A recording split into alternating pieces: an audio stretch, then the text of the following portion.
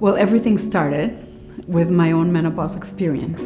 I couldn't believe that 5 doctors had not been able to tell me what I was going through. So I started to do a lot of research on menopause, why it was a taboo, why there was stigma and shame associated with it, when actually it was a normal stage of life.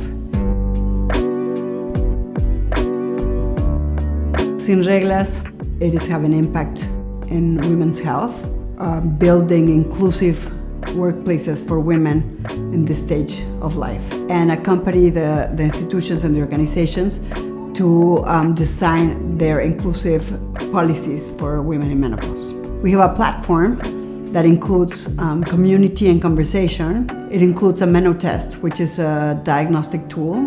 After that, we have Meno coaching for women to be able to connect and share their stories with other women that are experiencing the same thing. Because at the end, what we want to do is create a systemic change so that all women have access to health at this age and all women can exercise their right to work at this stage in life. As I can now vote and go to school and to university, and as I just elected the first female president of my country, I want to advance those rights for the women that come after me.